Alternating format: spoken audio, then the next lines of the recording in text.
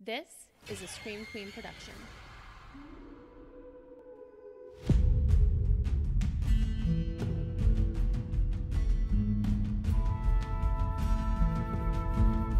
I'm Jenn Carpenter, and this is So Dead Podcast. Greetings, Earthlings, or should I say, surprise, bitches. Welcome to the back half of So Dead Season 2. Normally, I would have made some sort of announcement that new episodes were coming, but I kind of made a last-minute decision to stick to my original schedule rather than put things off like I really should have done because, well, I missed you guys, and I missed talking true crime. Happy True Crime Tuesday. We are officially on day 11 billion of quarantine. How's everyone holding up? Are you guys rocking mask-shaped tan lines yet? I had the hardest time getting used to wearing a mask. I've got anxiety. I feel like I've got like a little bit of claustrophobia. I can't wear like turtlenecks. I rarely wear coats, and we live in Michigan, but I don't like long sleeves. I don't wear hoodies. The necks are too, like, I have a thing with clothes. Loose, free, comfy, easy breezy. I was the little girl that never wore dresses because tights were too itchy. I still rip the tags out of the backs of my shirts. Just, it's a whole thing. So to get used to wearing something on my face like that, not easy. But I'm doing it. For you. And for me. For all of us. All right, so we've got a lot to talk about today, but I'm going to save that for the end of the show, as always. I know it's been a while, so let's jump right in.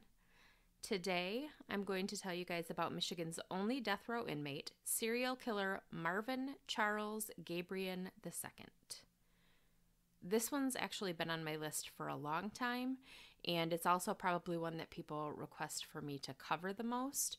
So it's a rough one, so I had a hard time with it, but here we are. Cedar Springs is a small town of about 3,500 residents located 20 miles north of Grand Rapids on Michigan's west side. It is home to the Red Flannel Festival, a celebration of red flannel, obviously. Most specifically, red and black here we go already. More specifically, red and black plaid flannel pajamas with like the drop seat at the butt with the buttons.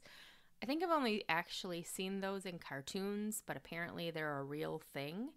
I have to think that the festival's probably evolved over the years to incorporate other types of red flannel as well, but I really hope not, because that would be hilarious to see an entire town full of people in red plaid pajamas that have asses that unbutton. Just, the visual is something. In the 1990s, Cedar Springs was also home to a young woman by the name of Rachel Timmerman. Rachel was born to Tim and Velda Timmerman on April 6, 1978, the second of 5 children. Rachel's upbringing was pretty rough. When she was 5, she was molested by a babysitter. She told her parents, who called the police, but charges were never filed. Her baby sister Rebecca died of SIDS as an infant, and her youngest brother John was born severely disabled. And then in 1988, her parents divorced. Velda kept the kids, and she wound up living with them at a campsite out at Gun Lake. 4 little kids living at a campsite on the lake. I can't even listen. My kids are not little. They are all older. And camping for a weekend is a whole ordeal with us. I couldn't imagine living on a campsite.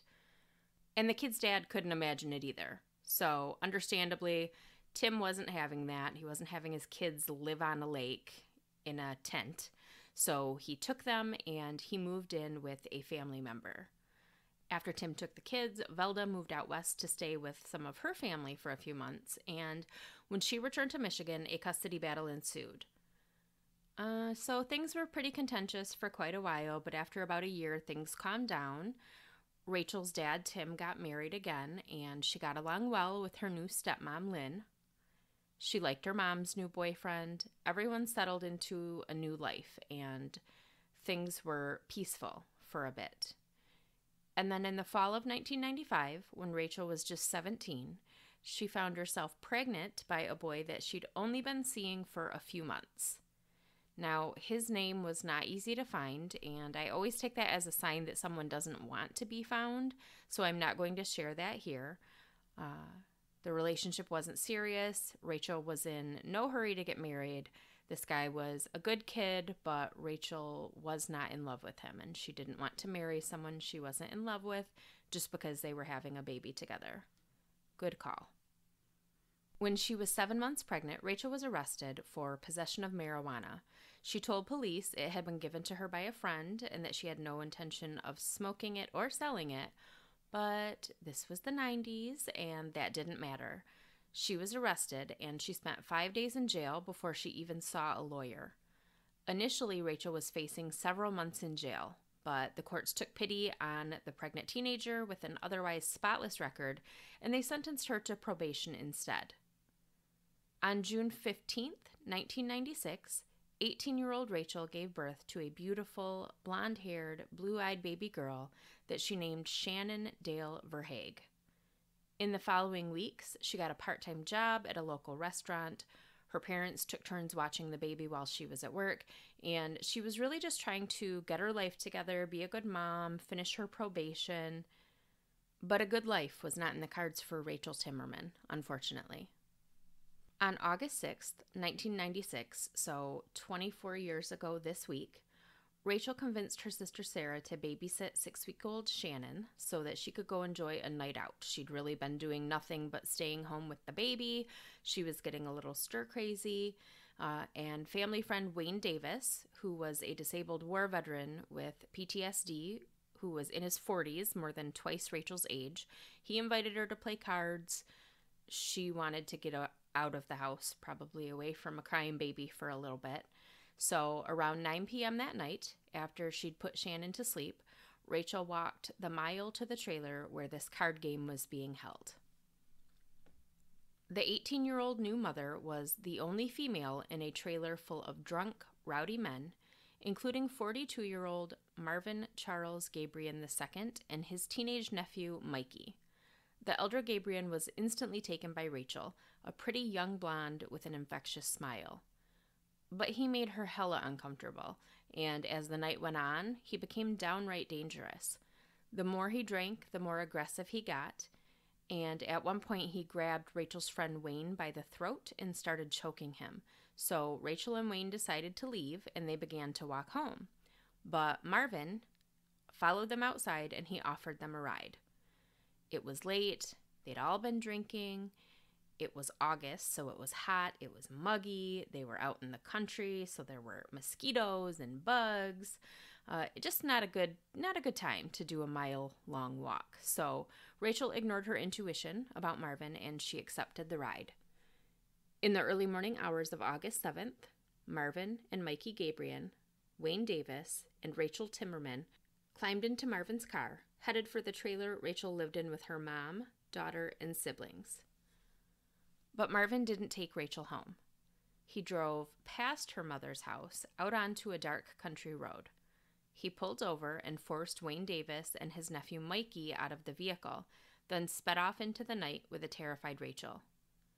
Eventually he pulled over again, and he forced Rachel out of the car, walked her out into the woods where he assaulted her and raped her several times. She tried to fight at first, but he was bigger and much stronger. He slammed her head into the ground and bit her nose so hard that he drew blood. So she stopped fighting and went into survival mode.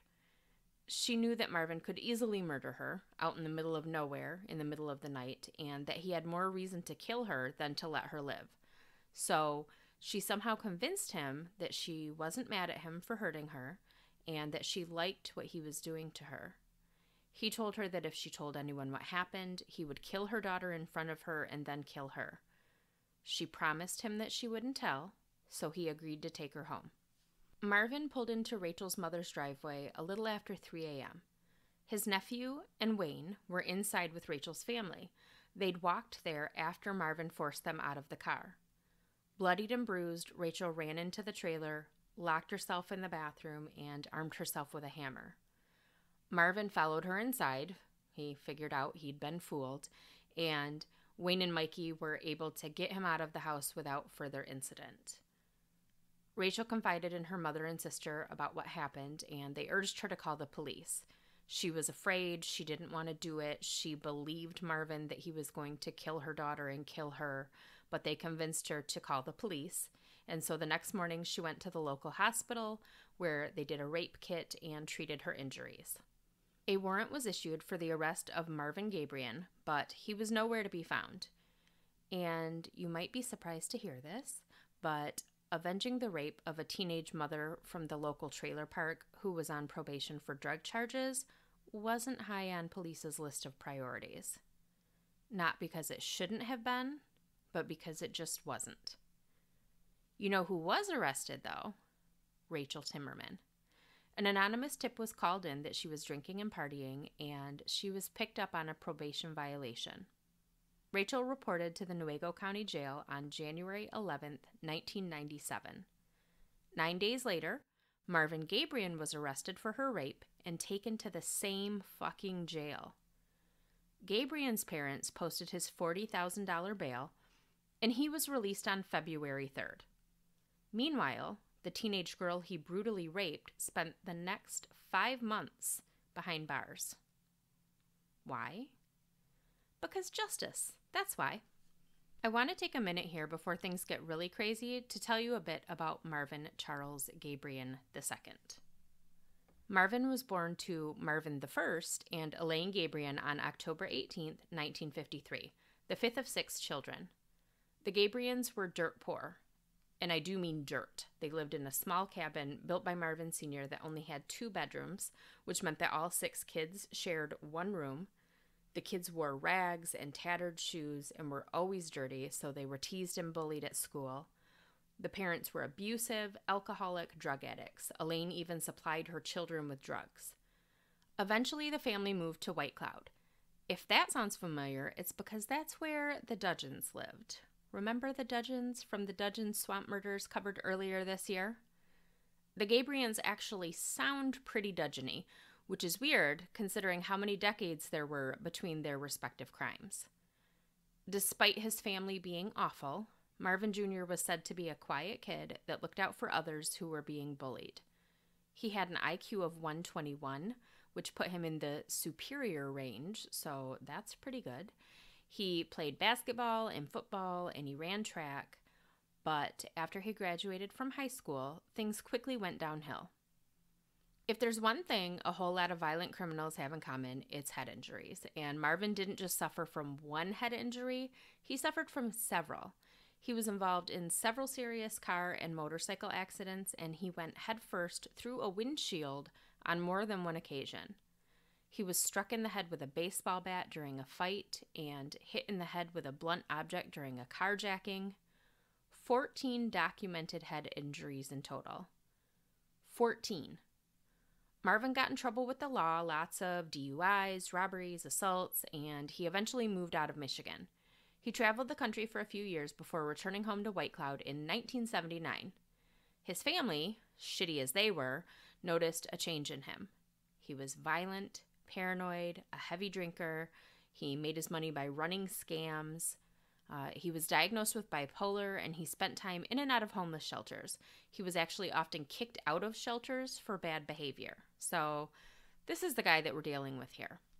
Now let's get back to February 1997. On the 3rd, Marvin was released from the same jail where his victim was still locked up. On the 12th, he was seen working on a car with Wayne Davis. Remember, Wayne is the friend of the Timmerman family that was with Rachel the night she was raped. He was scheduled to testify against Marvin at his upcoming trial. The next day, February 13th, a friend of Wayne's arrived at his home to drive him to the county jail, the same county jail where Rachel was still locked up. He'd been convicted of a DUI, and he had arranged to turn himself in to serve a 90-day sentence, but when his friend arrived to get him, Wayne wasn't home. He was gone, his stereo equipment was gone, and there was a note on the door in his handwriting saying that he'd fled to California to avoid going to jail. Wayne was reported missing, but again, police didn't take the disappearance or the disappearance of a disabled alcoholic drifter facing 3 months in jail too seriously. Not because they shouldn't, but again, because they just didn't. Soon after Wayne Davis disappeared, Marvin Gabrion was spotted at a pawn shop trying to sell a stereo system with the serial numbers scratched off. While Rachel was in jail, baby Shannon stayed with her paternal grandparents, who loved and doted on her and called her Shannon Doll. Rachel made arrangements to move in with her father and stepmother when she was released so that she could care for Shannon in a more stable environment. She was released from jail on May 5th, 1997, and promptly moved in with her dad, Tim, and her stepmom, Lynn. She wanted the transition to be smooth for Shannon, who was only 11 months old, so Rachel had been in jail for nearly half of her baby daughter's life. So Shannon remained with the Verhaeghes, her other grandparents, primarily, and had visits with her mom. The visits were progressively longer and closer together, leading to the Verhaeghes dropping Shannon off to Rachel on Saturday, May 31st, with a plan to pick her back up on Wednesday, June 4th. Everyone was excited about little Shannon's upcoming first birthday, which was just over a week away. What they weren't excited about was Marvin Gabrion's rape trial, which was scheduled to begin on June 5th, a month to the day after Rachel was released from jail. On June 3rd, 2 days before the start of the trial, Rachel told her dad she had a date. Since getting out of jail, she'd been talking to a guy she met at work, 20-year-old John Weeks, and he'd asked her to dinner. He even suggested that she bring baby Shannon with her so that she didn't have to bother finding a sitter. She grabbed her purse and Shannon's diaper bag and told her dad she'd be back in a couple hours. He didn't hear from her for 2 days when a letter in Rachel's handwriting arrived in the mail. It said, "Dad, I'm sorry I left without saying goodbye. That guy who picked me up is like the man of my dreams. Shannon bonded with him so well, and so did I. Right now we're on vacation. Maybe we might get eloped. He already asked me to marry him. I'll be gone for a couple of weeks. I would call you on the phone, but I think you'd try to talk me out of it. Marriage. I'll write you more letters and send you my address when I get one. Love, Rachel." The letter arrived on June 5th, the day the trial was supposed to begin. It seemed odd, but Rachel had been through a lot. She was dreading the trial. She wasn't exactly known for making the best decisions, and she was young. She was only 19. Not to mention, the letter was in her handwriting, so she definitely wrote it. So her dad took it at face value, but he wasn't the only one who got a letter. The Newaygo County Prosecutor's Office got a letter a week later.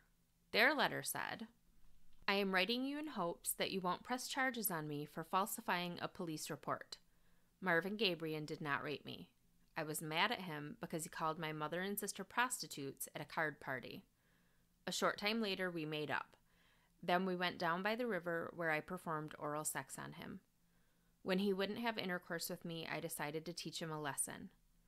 The final straw was when his puppy bit me on the nose." And I'm not going to read this next sentence here because it's really graphic. I'm sorry. And the letter goes on. It says, "Then I pinched myself so I'd be bruised. I am madly in love with an honest Christian man, and I can't bear the thought of trying to lock up an innocent man. Thank you, Rachel Timmerman." That same day, Rachel's father got a second letter that said she'd moved to Arkansas with her mysterious fiancé and wasn't sure when she'd be back home, but that she and Shannon were safe and happy. There were only 3 witnesses scheduled to testify in Marvin Gabrion's trial: Wayne Davis, who'd taken off to California, Rachel Timmerman, who was apparently now living in Arkansas, and Mikey Gabrion, the suspect's own nephew. Between the lack of witnesses and Rachel's weird confession letter, officials had no choice but to drop the charges. And as soon as they did, Marvin Gabrion disappeared. Oxford Lake is a remote body of water in the Manistee National Forest. It's not particularly deep, only about 2 feet, but beneath the water are 82 feet of muddy, sloshy muck. There is essentially zero visibility. When something is lost in Oxford Lake, it's lost forever. until it's not. On July 5th, 1997, just over a month after 19-year-old Rachel Timmerman and 11-month-old Shannon Verhaeghe disappeared, two fishermen at Oxford Lake spotted what they at first thought was a mannequin floating in the water. Spoiler alert, it wasn't a mannequin. It never is. What they found was like something out of a horror movie. Floating face up, her body wrapped in chains, fastened with padlocks, and weighted down by cinder blocks, her hands handcuffed behind her back, and her head and face bound with duct tape, was the body of a young woman with blonde hair. It was Rachel Timmerman. A coroner later determined that the cause of death was drowning. Rachel had been thrown into the water alive. And while it may seem like a good idea to get rid of a body by taking it deep into the woods and tossing it into a remote body of water, it's not a good idea at all if that land is part of a national park, you fucking cheese bag. Through their investigation, police were able to put together a timeline. On June 4th, the day after Rachel's date, multiple witnesses spotted Marvin Gabrion driving an old pickup with a boat loaded into the bed of the truck. In the cab with him were two people, a young man and a young blonde woman seated between them. Witnesses identified the woman as Rachel Timmerman and the young man as John Weeks, the man who'd picked Rachel and Shannon up from Rachel's dad's house the night before. Some witnesses claimed that the man driving the truck, identified as Marvin Gabrion, of course, appeared to be angry. On June 5th, campers at Oxford Lake saw Marvin Gabrion and John Weeks standing over a roaring fire near the lake, both wearing gloves despite the unbearably hot weather. On June 6th, Marvin Gabrion's neighbors awoke in the middle of the night to the sound of him dragging his metal boat up the driveway. They watched as he unloaded life jackets, metal chains, and concrete blocks, then took a metal file to the boat's serial number. The next day, stripped bare and serial number free, the boat was in Marvin's front yard with a for sale sign on it. Police searched Marvin's home as well as his campsite at Oxford Lake. They found the keys for the padlocks attached to the chains wrapped around Rachel's body, concrete blocks covered with paint and tar that matched the concrete blocks found tied to Rachel, a woman's hair clip, baby bottle nipples, duct tape, and bolt cutters, among other things. But there was still no sign of baby Shannon or Marvin Gabrion. Among those other things found was evidence that Marvin had been receiving Social Security checks that belonged to a man by the name of Robert Allen. Robert Allen was well known among the Grand Rapids homeless community. He was a regular at the shelters there. The 53-year-old was last seen in 1995, right around the time authorities believe he crossed paths with Marvin Gabrion, likely at a shelter. The FBI was already involved on account of Rachel's body being found in a national forest, which is federally owned land, so they started looking into the whole Social Security thing. They found that between 1995 and 1997, Marvin Gabrion had cashed over $14,000 in Social Security checks made out to Robert Allen. The most recent checks had been cashed in New York, where Robert Allen, or someone claiming to be Robert Allen, had a P.O. box. So, on payday, FBI agents staked out the post office in Sherman, New York, where they apprehended Marvin Gabrion on October 14th, 1997, when he arrived to get Robert Allen's Social Security check. When he was arrested, Marvin was carrying a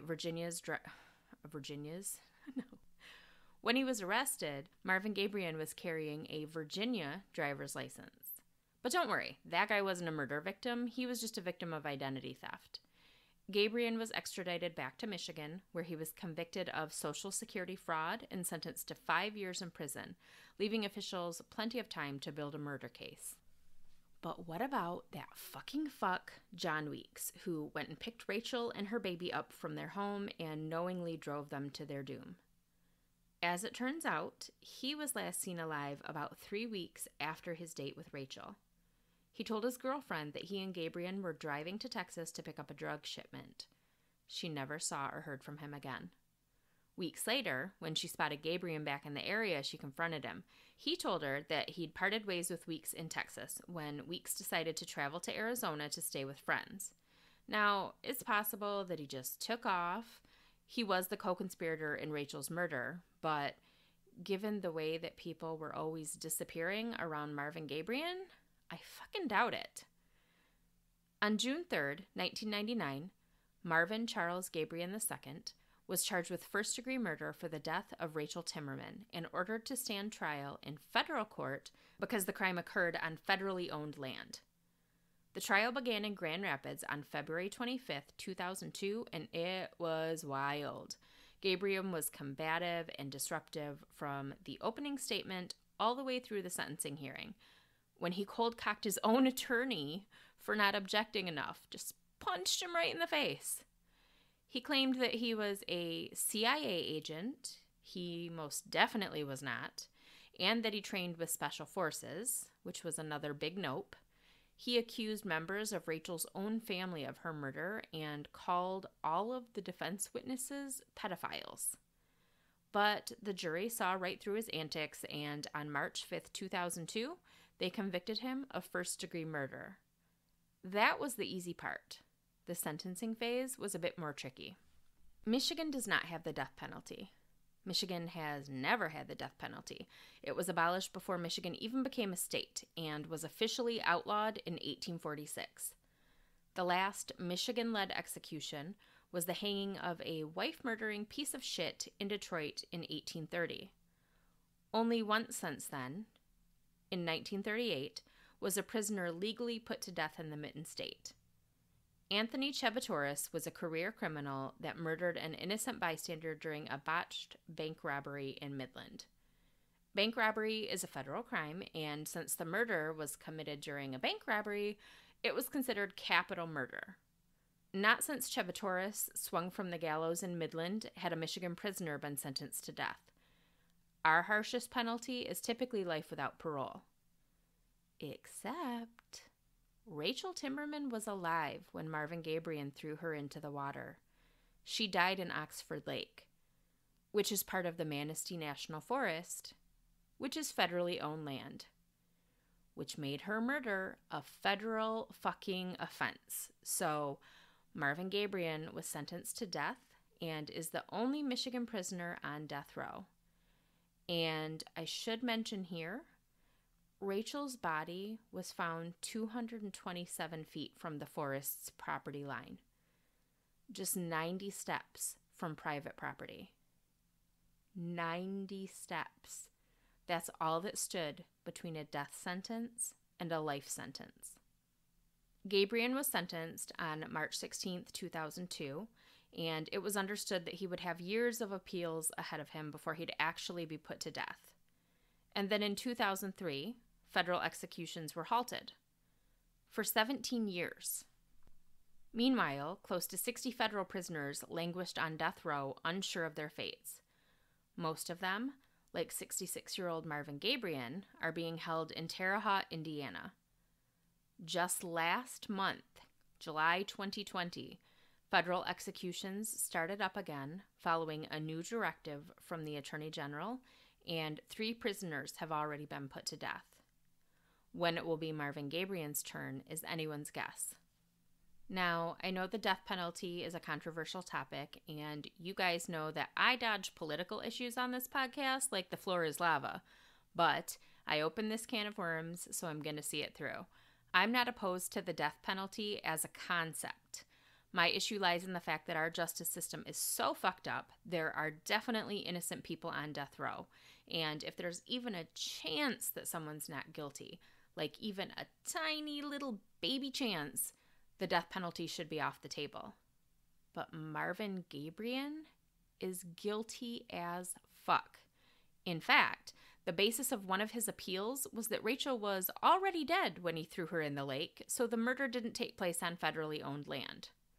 So in his case, I believe the death penalty is 1,000% warranted. I will feel zero sympathy or empathy if and when it happens. And honestly, where's the firing squad? He does not deserve the piece of a lethal injection. And don't forget, he was only convicted of the murder of Rachel Timmerman, but she wasn't the only body in his backyard. His accomplice in the murder, John Weeks, is still missing. The man whose Social Security he stole for years, Robert Allen, is still missing. Wayne Davis, the witness in the rape case, oh, they found him exactly 5 years to the day after the body of Rachel Timmerman was found. Canoeists found Wayne's body at Twinwood Lake, which is also in the Manistee National Forest. Like Rachel, Wayne was chained to cinder blocks, bound, and tossed into the lake alive. And what about baby Shannon? Her body has never been found, despite exhaustive search attempts over the years in very unsearchable water. One theory is that Marvin Gabrion sold her on the black market, but that's likely just wishful thinking. Most authorities believe that Shannon was killed along with her mother and that her body is unrecoverable. Gabrion himself told fellow inmates that he killed the baby because he didn't know what to do with her. If she's still alive, no matter how slim that chance might be, she would be 24 years old today, and age progression photos are still done regularly for her. I will post the most recent one on the So Dead website. And that is the story of Michigan's only death row inmate, Marvin Charles Gabrion II. Thank you for coming to my Dead Talk. Some of my sources for this episode were the book The Color of Night by L.C. Timmerman and John H. Timmerman. L.C. Timmerman is actually Rachel's father, and John is his brother, so the book was actually written by Rachel's dad and her uncle. It is a heartbreaking book. I read the whole thing in a day. It reads like a novel more than a true crime book, so some of the facts were tricky because some of the dates mentioned didn't match up with dates that are known parts of the timeline, and some of the names were changed, and it was hard to know which ones in some cases. But that personal experience and the things that you just can't get if you're not hearing it from someone who experienced it, it's a really good book. I definitely recommend that you read it. It's available on Amazon. That's where I got it. I'm sure it's available other places as well. But it's The Color of Night by L.C. Timmerman and John H. Timmerman. I also listened to a couple of podcasts that have already covered the case. My girl Nina over at Already Gone covered this case on episode 84. And then I listened to a podcast that's pretty new. It's called Beyond Contempt, and episode 22 was on Rachel Timmerman. I hadn't heard of this podcast. I found it specifically looking for information on Rachel's case. It is so good. Renee, I think is the host name. Renee, good fucking job. Love it. Excellent research. Good voice. Love the accent. I can't place it. It's a little Michigan-y, but not. Maybe like Minnesota-ish. I don't know. But I love it. So check that podcast out, Beyond Contempt. And there were others, of course, Wikipedia, Find a Grave, newspapers.com, lots of online articles. You can find my full list of sources for this episode on the So Dead website. All right. Now that we've gotten business out of the way, let's talk. So I took the summer off. Sorry to leave you guys in a lurch. I did so to work on some projects, and I got exactly 0 work done on the projects that I was planning to work on. Part of that is, I needed a break. I did a lot of sleeping, but I also took on a whole new project that I wasn't planning on, that wasn't even a thing that existed in my head when I decided to take a break. And that was the first So Dead miniseries, The Serial Killer Chronicles. It is all about Battle Creek and the Kellogg's and their sanitarium and murders connected to the Kellogg's. And it was such a cool project to work on. It's 8 episodes long. It's finished. The last episode came out last week. So the entire series is ready to binge. The episodes are about 20 to 30 minutes apiece, so not too terribly long. And yeah, that was a lot of fun to do. As you guys know, I love serial and I love true crime. So to be able to put the two things together and still keep it all Michigan related, tops. You're the tops, Corn Pops. Yeah, so I also I had these really cheesy sign-offs every episode. I had a different one that was related to cereal, and that was one of them. You're the tops, Corn Pops. Sorry, just, that's me. I love a good pun. So those projects that I was working on, still working on them. One is a writing project. I call it that now, but it's most likely going to be a book. I mean, what else would it be? I guess it could be a blog, a magazine, an expose. But yeah, no, it's another book, and it's true crime related and Michigan related, and I'm really excited about it. I'm about a quarter of the way done with my first draft. I was hoping to get it done this summer, but Dr. Kellogg and his sanitarium took up way too much of my time. I've also got a video project that I am working on. I don't know if I'm going to be on camera. It's generally not something I enjoy. And also, we're all putting on that pandemic weight, and I didn't really need to put on any more weight as it was. So not sure if I'm going to pop my face up in that, but the video is going to involve the case of Matthew Macon, Lansing's serial killer.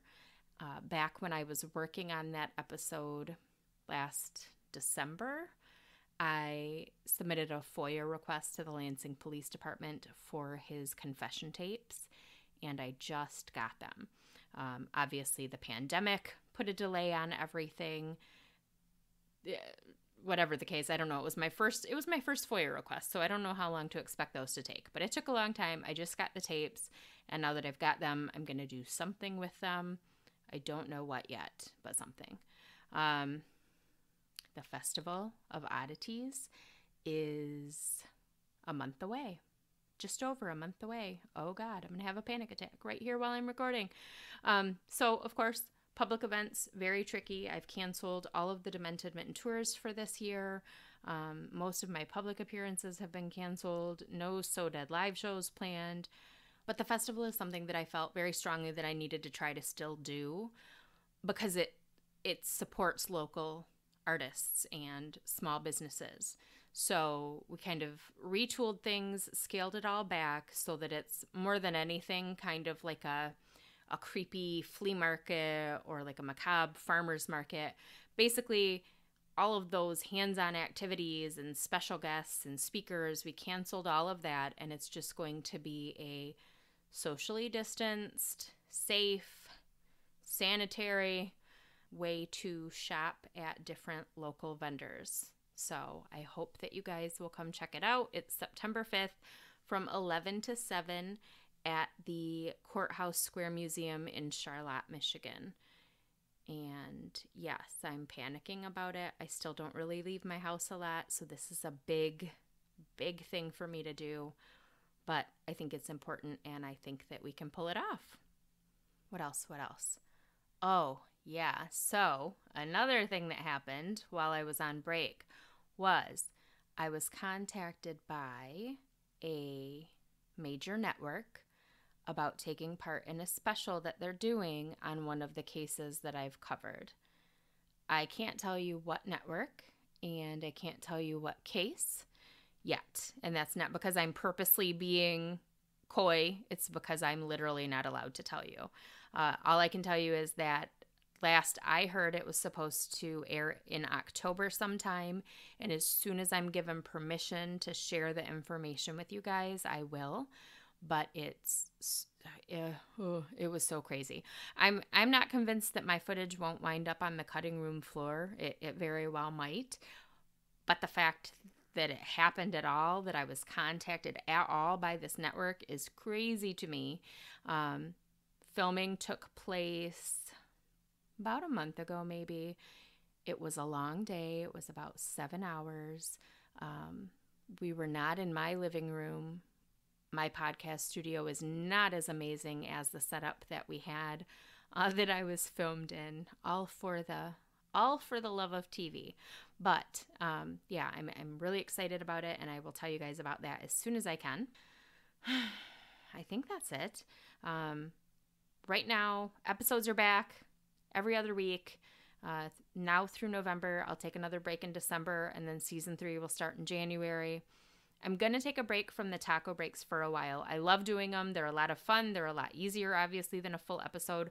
But I really am still trying to get this book underway and this video project underway. And so I want to leave myself a little bit of time while not leaving you guys hanging, waiting for more episodes. So Taco Breaks will be back, maybe with season 3, but I'm going to take a break for a little bit.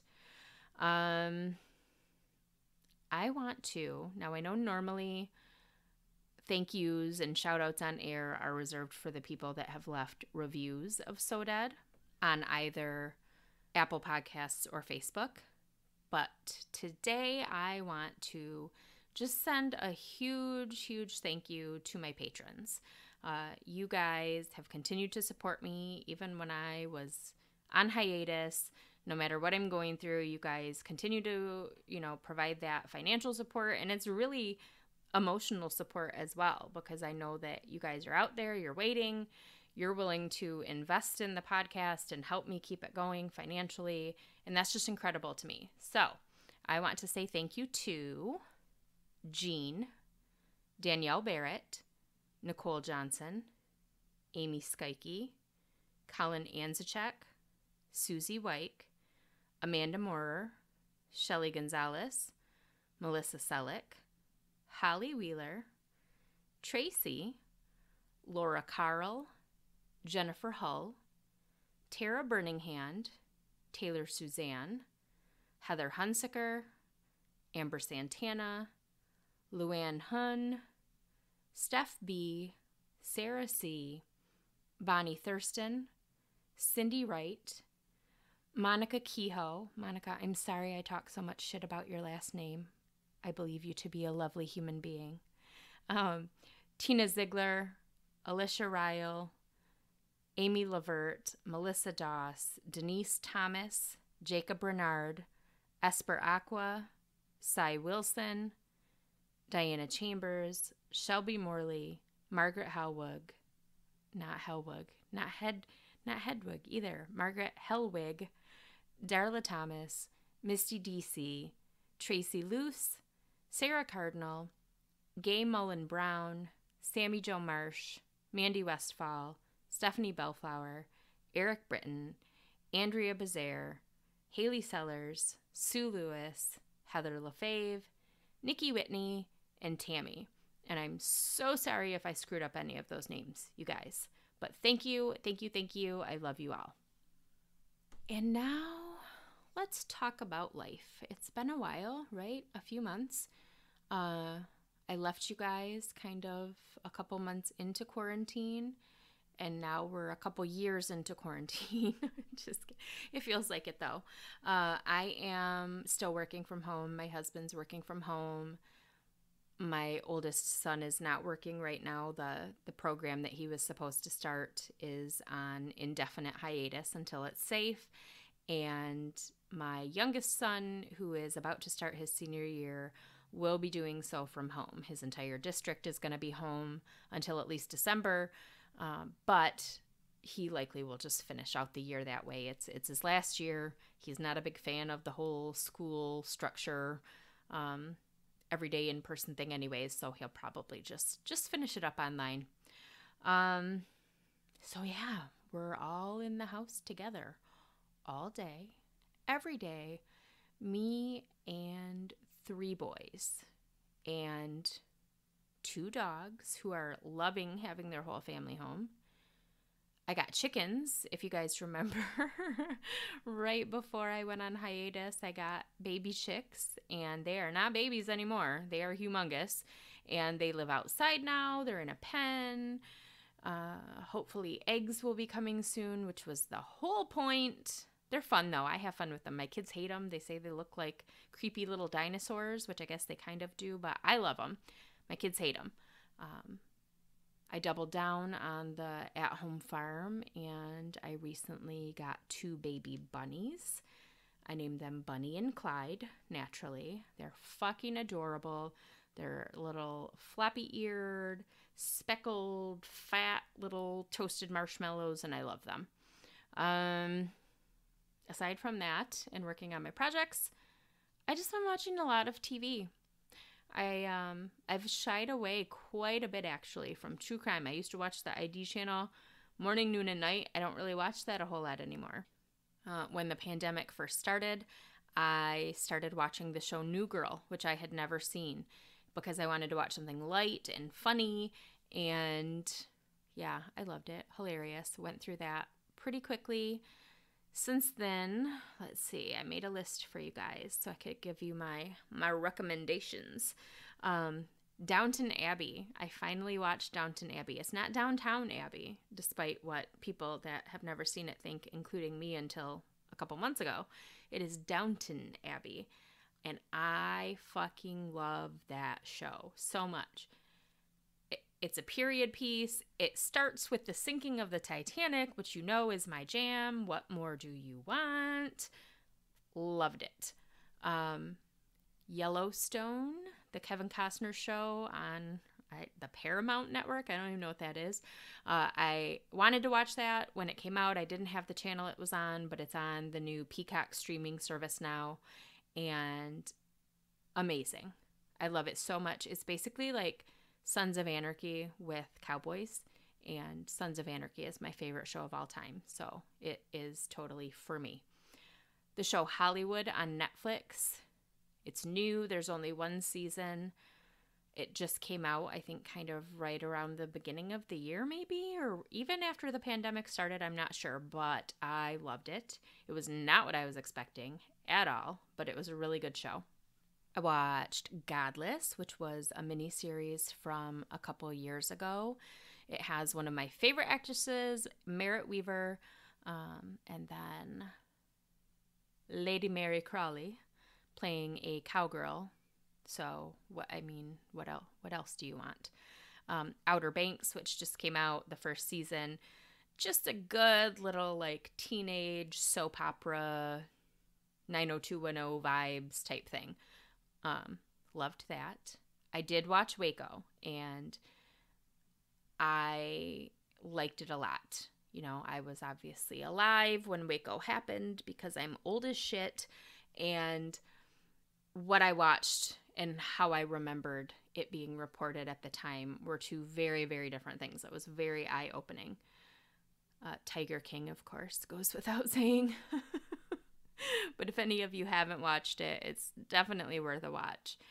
And then there were shows that I had kind of started before the pandemic that I finished up as it was going on, and just highly, highly recommend Schitt's Creek, The Marvelous Mrs. Maisel, and the show Little Fires Everywhere, which was a mini-series. I think because it was so successful, they're talking about doing a season 2, but it was a mini-series on Hulu with Reese Witherspoon and Kerry Washington, and it was phenomenal. And then, of course, the new seasons of Dead to Me, Dirty John, the Dirty John, the Betty Broderick story. I just finished that up. I know the new Unsolved Mysteries came out. I only watched the first episode. I'm going to get back to it at some point. Like I said, just kind of limiting my true crime a little bit. I think the next thing I'm going to watch is going to be I'll Be Gone in the Dark, which is the HBO special about the Golden State Killer and Michelle McNamara, our buddy Billy Jensen, my queen Karen Kilgariff. Lots of people that I really look up to are featured in the documentary, and I haven't watched it yet. It just ended. I wanted to binge it all over a day or a couple days, so I've been waiting. So I'm going to watch that probably pretty soon here. And those are my TV recommendations if you guys are looking for stuff to binge, because, yeah, what the fuck else is there to do? Anyway, thank you guys so much for joining me today. Surprise! I hope you're excited to have another episode of New Bed. Did I say New Bed? Oh my god. Anyways, thank you guys so much for joining me today. Surprise! I hope you're excited that So Dead is back. Sorry for the lack of fanfare. Like I said, it was a last-minute decision to put a new episode out today. So please remember to rate, review, and subscribe to the podcast wherever you listen. You can find me on Facebook, Instagram, Twitter, Pinterest, and YouTube at So Dead Podcast. Please check out the Patreon page for ways to support the show financially. You can find that at patreon.com/So Dead Podcast. Lots of bonus episodes available, monthly giveaways done, early access to episodes now that episodes are back and rolling. So lots of fun stuff there. And be sure to visit sodeadpodcast.com for all of your So Dead merch. As always, you can email me your feedback and story ideas to sodeadpodcast@gmail.com. A new episode is coming your way in a couple of weeks. Until then, keep shining, you magnificent what the fucks.